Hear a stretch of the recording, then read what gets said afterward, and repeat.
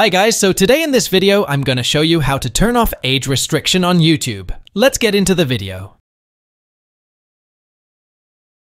There is very little you have to do this.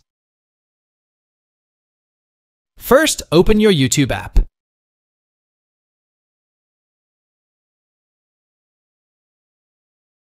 Now click on the profile icon at the bottom right corner. Now click on the setting option at the top right corner.